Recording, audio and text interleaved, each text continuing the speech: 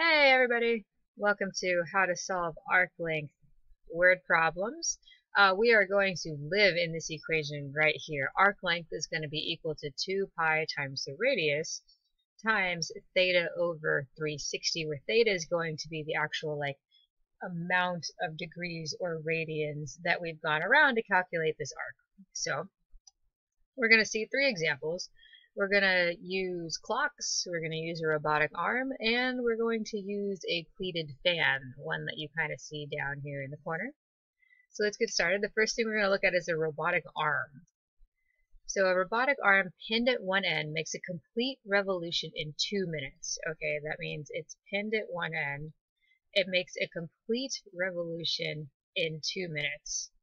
So which means it goes all the way around here in 2 minutes.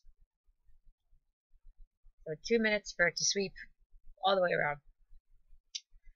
What is the angle swept out by the robotic arm in 1.5 minutes? Explain in both radians and degrees.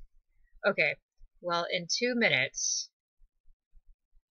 we went 360 degrees. So how many degrees did we traverse in 1 minute? We'll divide both sides by 2. So every 1 minute we traversed 180 degrees. So if we go 1.5 minutes, so then how far did we go in 1.5 minutes? Well, then we're going to multiply both sides here by 1.5 times 1.5 times 1.5, because then we'll get 1.5 minutes on the left equals how many degrees? Well, 80 times 1.5 is 270 degrees. So in 1.5 minutes then we went 270 degrees. Okay, how do we express this in radians? Well, we can convert from degrees to radians by multiplying by pi over 180. So radians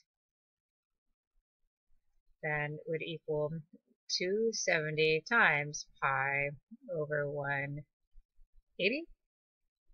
So this is equal to 270 pi over 180, which if you reduce, divide by 90, this would be 3 pi over 2.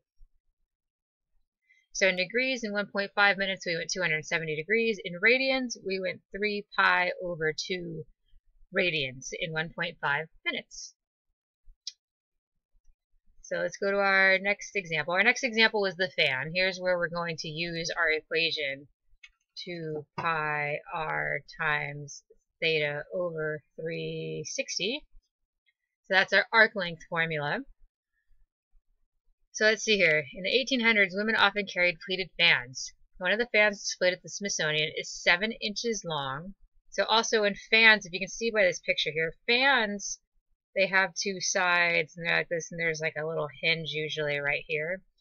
So this is what was 7 inches long. So this 7 is going to provide us with our radius. So 2 pi times 7.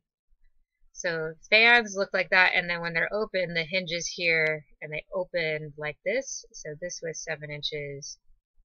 This is 7 inches here, and then just like down here, then they have this like beautiful pleat up here, which my drawing looks nothing like that drawing. You should reference this picture instead because it's way better than what I just drew up here.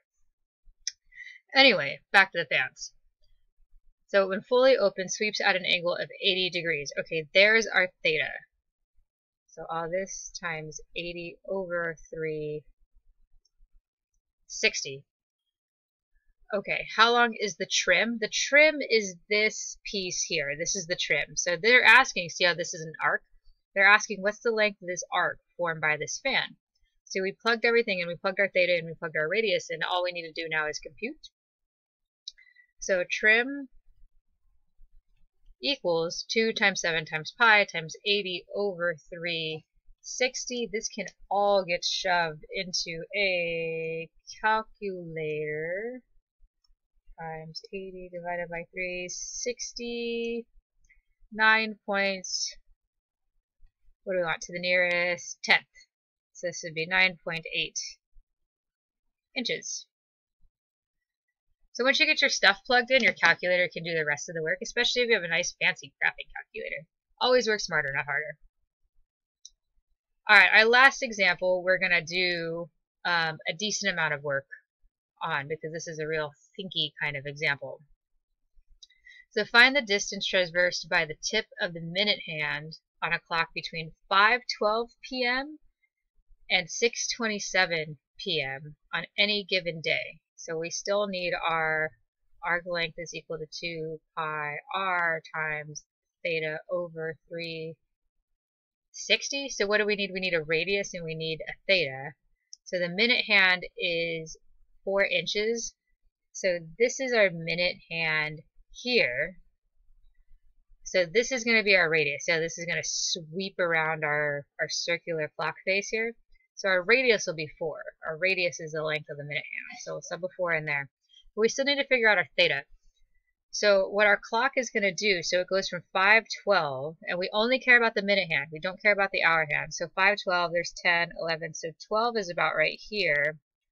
27, there's 25, 26. 27 is here. However, it doesn't just go from 5:12 to 5:27. It goes from 5:12 to 6:27, which means the minute hand is going to start here. It's going to go all the way around, and then it's going to keep going until it hits here a second time. So it goes all the way around once.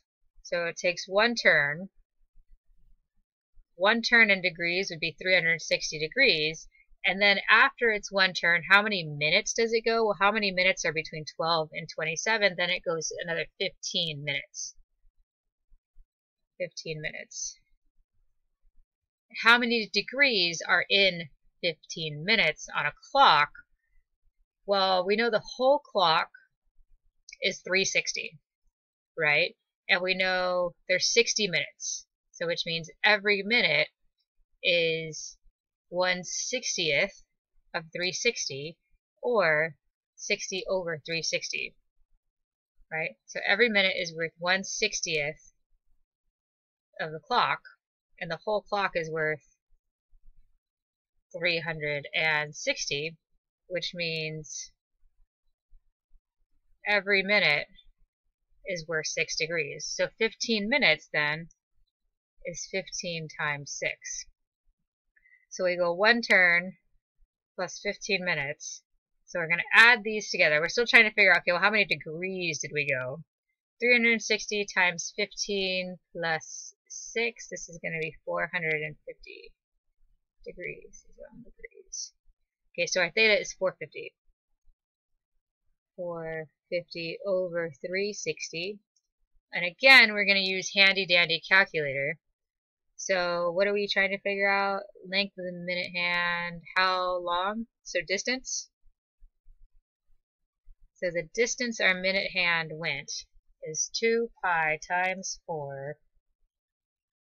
2 pi times 4 times 450 divided by 360. So this is 31.41, and we want it to the nearest inch. So 8 pi times 450 over 360 is 31.4, so we'll omit that. Inches, because we're rounding to the nearest inch. Okay, so again, all we did is we just used 2 pi r times theta over 360. We found our r because it was given to us, and in this particular problem, we had to find theta by being clever, by knowing there's 60 minutes in a clock, by knowing the clock face is 360 degrees, figuring out how many degrees in every single minute, and then calculating our degrees here. Then once we got our theta, we just plugged all this into our calculator and we got our distance, so we did that way. Okay. So just remember 2 pi r times theta over 360. 2 pi r times theta over 360, and you'll be good. So I hope this video helped you guys out. If you have any questions, as per usual, all you have to do is ask. I'll see you guys in the next video.